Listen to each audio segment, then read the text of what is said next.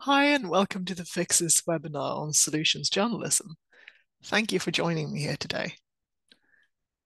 I want to start this by asking you one question. Think of a one-word answer or just a short sentence about what solutions journalism is to you. And you can just think about it quietly in your own head. You don't have to write it down or anything. And in the meantime, I'll introduce myself. I started my career in local news in Scotland and have since 2015 been with The Local, which is a news organisation with sites in 9 European countries, writing about our country's news in English for foreign professionals. So that's people who have moved to our countries from abroad who want to understand what's going on. And about 7 years ago, we launched a membership-based paywall. And that's around the time when my own solutions journalism journey started. Because we realized that to be valuable to readers, we couldn't just rely on stories that would bring in the traffic, but that we needed to pivot to journalism that was deliberately explanatory, context providing, problem solving, and audience driven. And solutions journalism didn't make up all of that, but it was one of many parts, and it's something that I've taken a personal interest in. And to me, to answer the question that I just asked you to think about, solutions journalism is about providing crucial context for the audience. So, not just stopping at the problem, but telling the whole story, the nuances. How do we solve this? What happens next? And especially for the local, since we write about foreigners, we often write about migration. And that's definitely an area where journalism could use a bit more context and constructiveness and solutions. And I'm also a solutions journalism trainer, and some of what I'm about to talk to you about isn't just based on my own personal experience, but also the experience of people I've talked to in other newsrooms. And this webinar is part of my newsletter course in solutions journalism, which is published by The Fix. And The Fix is a media publication and knowledge hub for media professionals. Its mission is to crack the media management puzzle through insights, solutions, and data. And a lot of the grand visions of journalism tend to come out of the US. So, what The Fix does is that it tries to be that voice in Europe. And although they don't only do solutions journalism, what I quite like is the approach that it's not just all, oh, the media industry is doomed, we're all it's all dying out, but rather like how do we fix the challenges that we face, like news avoidance or loss in trust or disinformation or the AI unknowns and so on and so on. And I'm not actually going to use this webinar to talk a lot about solutions journalism itself. And much of what we're about to talk about can actually be applied to a lot of different areas in journalism, or even to your career, perhaps. But just so that we're all on the same page when we define it, I use the same definition that the Solutions Journalism Network does.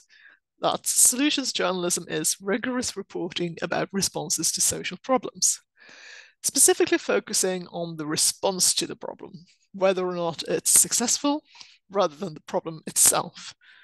And it always includes these four ingredients. It goes into detail about how a response works. It provides evidence that shows whether or not it works. It doesn't shy away from also reporting on where the response falls short. And it shows what others can learn from it in the future. And here's another question I want you to briefly have a think about. What's the biggest obstacle to doing more solutions journalism in your newsroom? Because if you're watching this webinar, I'm guessing that you want to do more solutions journalism. And whatever you answered to that question, really, you're probably not alone. But these tend to be some of the most common concerns. Not having enough time in the busy news day, not having enough support from managers or even from those you yourself manage, not having enough knowledge of what solutions journalism is or how to do it, and not having enough money or people who can spend time on it. Those tend to be some of the main barriers to newsrooms actually doing solutions journalism. And I mean, honestly, I'm a solutions evangelist myself, and I don't always practice what I preach. There are definitely times when I get into the mindset of, oh God, I don't care what the solution is. I just need to get this story about the problem up quickly and then log out and go home. So these are all legitimate concerns. But the good news is they're also all fixable, or at least mitigable. Now, there's been a lot of talk about leadership in recent years. And it's not just managers even that are encouraged to lead, but also people on the floor are, taught to manage upwards. And a lot of the advice that you get is about you. You need to speak louder. You need to lead with authority. And you get all these articles about how extroverts make the best leaders or introverts make the best leaders. And you can do quizzes showing what kind of leader you are. And I mean, that's all good and well. But I would argue that the main thing that matters isn't who you are or how you lead. You don't even have to consider yourself a leader because you're not the story. It doesn't matter whether you're an editor or a reporter or a photographer or a social media expert. And it doesn't matter whether you're a big talker or you're the grey mouse in the corner of the room, because in the end, it's not about you. Now, we know for a fact that audience trust in news is falling, that more and more people actively avoid the news. And I believe that solutions journalism can be part of the answer. And the good news is we have a growing amount of data that back that up. Survey suggests that readers are more likely to trust a solution story. They are more likely to engage with and spend more time reading the story. They are more likely to say that they've been given a greater understanding of the issue, and they're more likely to return to your coverage in the future. But here's the thing. This may be a bit controversial, but solutions journalism is not the story either. Now, it's tempting to start from the space of the thing you're pitching, whether it's solutions journalism or something else. Like the instinct is to start with why solutions journalism is so amazing, why it increases trust or hope or offers more context or tells the whole story or whatever when you try to pitch it to somebody else. But actually, it's about knowing your audience. The audience is the story. So who's the audience? Well, in this case, by audience, I don't actually mean your readers or viewers or listeners. I mean, of course, they matter too. But I mean the people who need to accept your pitch. That could be your managers, your peers, your direct reports. And that's where your focus needs to be. I mean, we all know probably that before we launch a new editorial project, we usually start by doing market research. We ask our readers and so on what their needs are.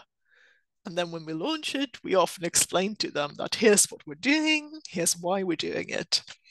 And I feel like it's too rare that we take our time to do the same kind of market research within our own newsrooms.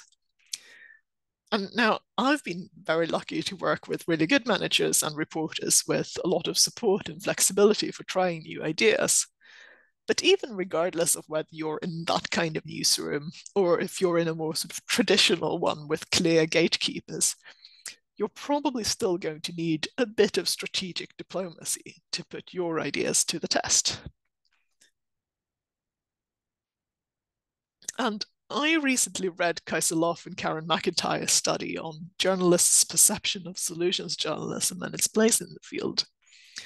And what they found when interviewing newsroom journalists is that for a solutions journalism project to be successful, everyone needs to pull in the same direction. And there have been countless other studies that show the same thing. You might be familiar with media analyst Lucy King's hearts and minds theory in her essay on shifting from print to digital, that to create long-lasting change, you essentially need to win over the hearts and minds of everyone in the newsroom so that they are also invested in and are also sort of constantly working towards making that change happen. So this quote here on the screen is from Loughlin MacIntyre's conclusion that it's not enough for the journalists themselves to think of solutions journalism as a worthwhile pursuit. It takes management having the same thoughts. And I want to add a caveat here. The quote singles out management, which is fine, but management is sometimes unfairly, I think, seen as this big gatekeeper, when it actually works the other way around as well. You can be a great manager and a visionary leader, but unless your reports also think of solutions journalism as a worthwhile pursuit, it's unlikely to stick. Now, they also found that there need to be, or there tend to be, three main layers that need changing in order to create a lasting solutions journalism focus. First, there's the institutional level. A lot of newsrooms are still trying to protect the institution of journalism as we know it in a world where it's being threatened from several directions at the same time. And part of that is clinging on to some of its core tenets, like objectivity, for example. And I would argue, of course, that it's perfectly possible to be objective while doing solutions journalism, but it tends to be one of the things that skeptics are concerned about. And secondly, there's the individual level.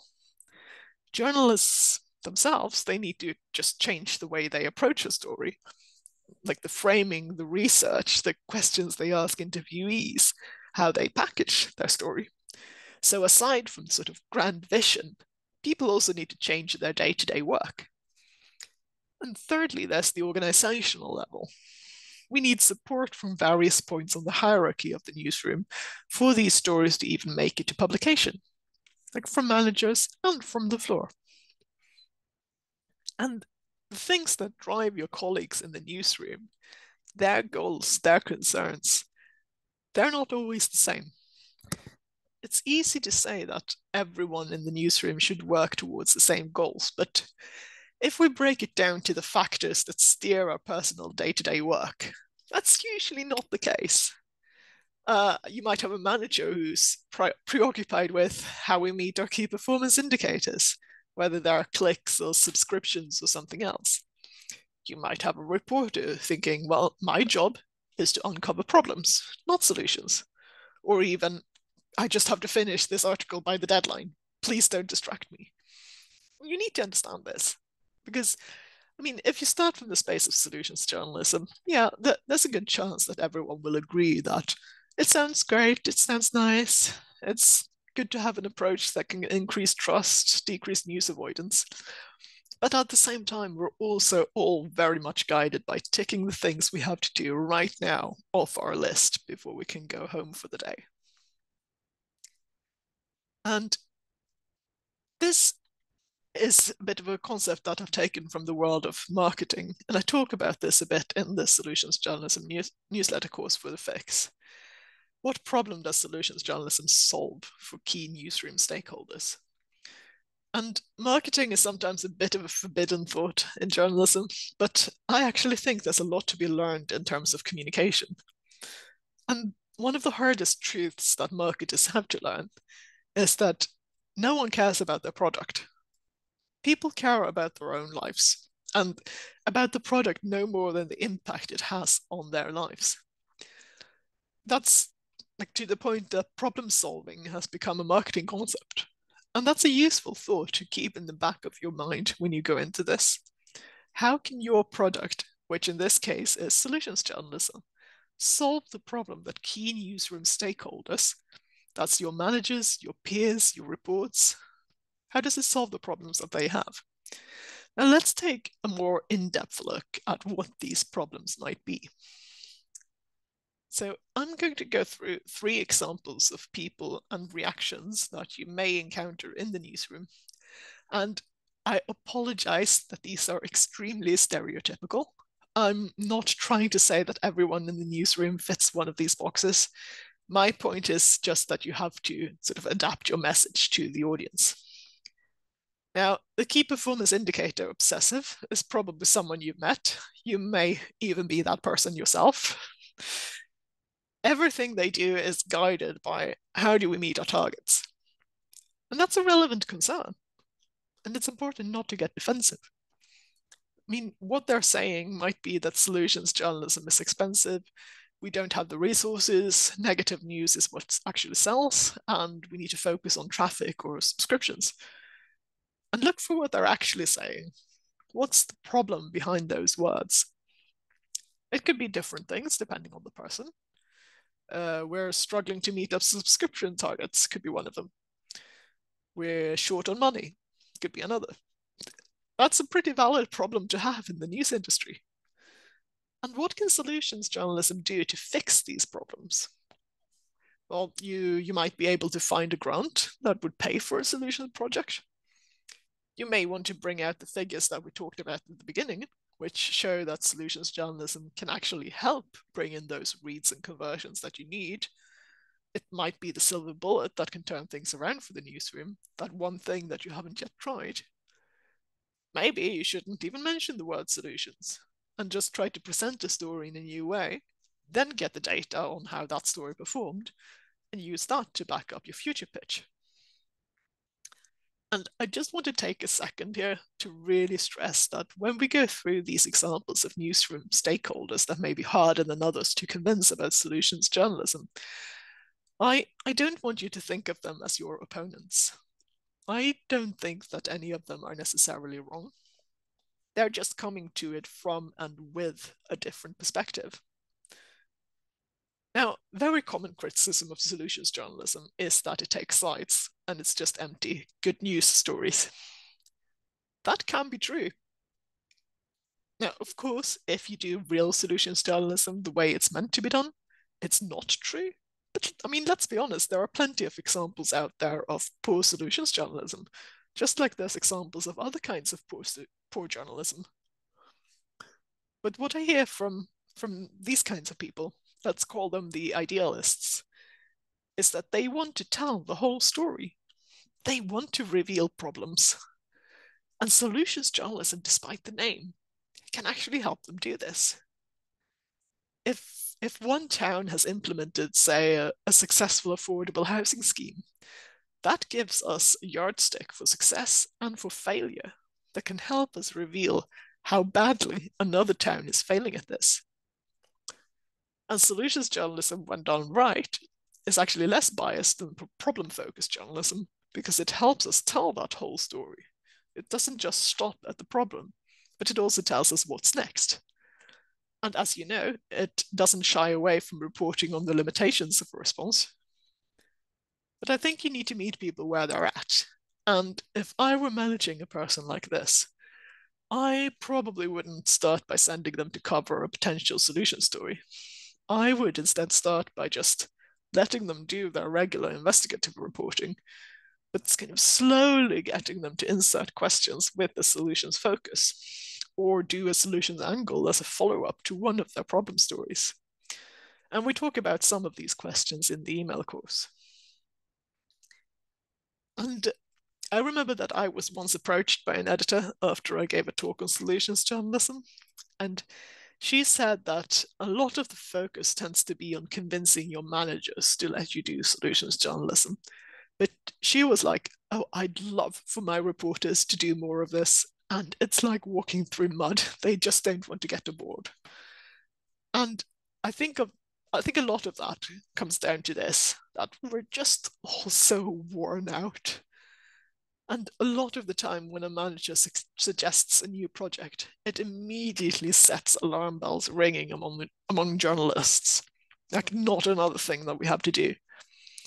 So I would say make sure the change is actually a change, something old being replaced by something new, not just another task that's added to your newsroom's already pretty full plate.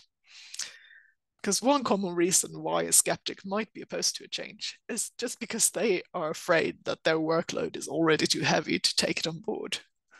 So freeing up time, that's essential. And that includes freeing up time for learning as well.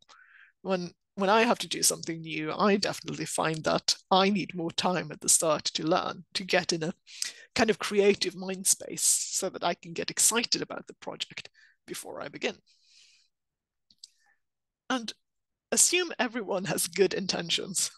your manager or your direct reports or your peers aren't blocking your ideas because they're evil or because they don't know any better.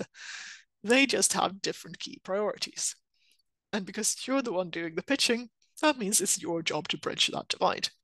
And that means speaking to them in a language that they understand. And maybe not assuming that you already know what that language is. So before you talk, you need to listen. And you can do this formally if you want to. You can actually do an official listening tour of your newsroom where you sit down with people and interview them about their thoughts and their concerns. You can also do it informally, whatever works best for you and for your newsroom. But the important thing is that you start by actually listening to what the person you're talking to is saying. Like, not what you want them to say or what you think they should have said but didn't, but what they're actually saying. And listen out for cues as well that may indicate hidden meaning. Because, for example, if you're a manager, no matter how good a relationship you think you have with your direct reports, they might still not feel comfortable telling you if they think they don't have the time to do what you ask. And then you might even want to loop their answer back to them. Like, here's what I'm hearing. You think that solutions journalism is a good idea, but you sound skeptical. I wonder whether you feel that you might be too pressed for time to undertake a new big project right now. Or, here's what I'm hearing. You're worried that readers are avoiding the news. I wonder if solutions journalism could be the answer. There's another newspaper that did that, and they found that it increased reads by so and so. Could it be worth trying a new approach just to shake things up? And the third step then is to listen, of course, to their reaction to your understanding of what they just said.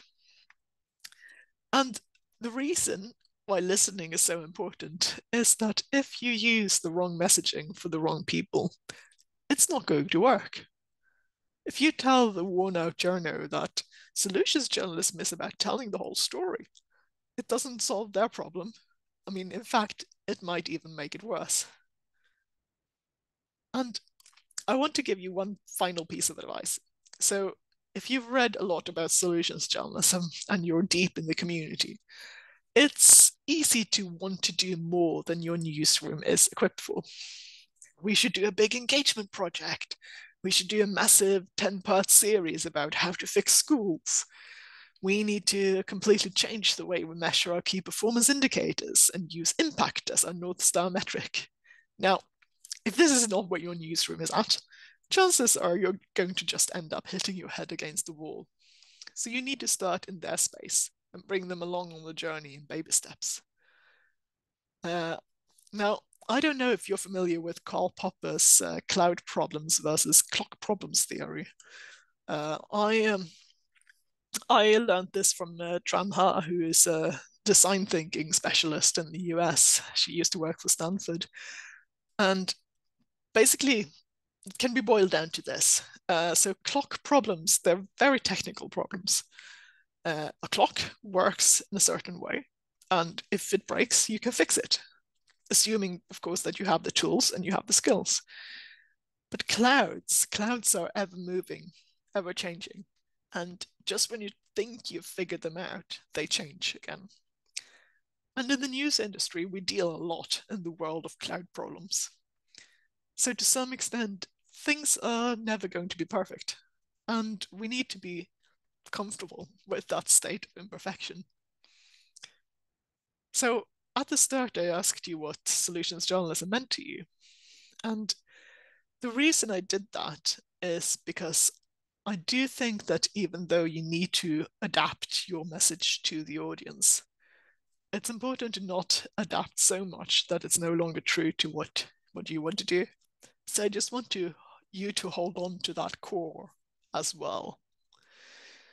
And for me personally, the best thing about solutions journalism is not actually the solutions projects that I've done, but how the principles have made the rest of my journalism better, even when it's not perfect solutions journalism. And with that in mind, thank you for watching this webinar. I hope you've found it useful as you continue to navigate your newsroom and solutions journalism and the media industry. Please continue to follow The Fix and subscribe to our newsletters if you haven't already. And don't hesitate to reach out to me if you have any questions at all. And you can find my email on one of the slides at the start of the presentation. So thank you and bye.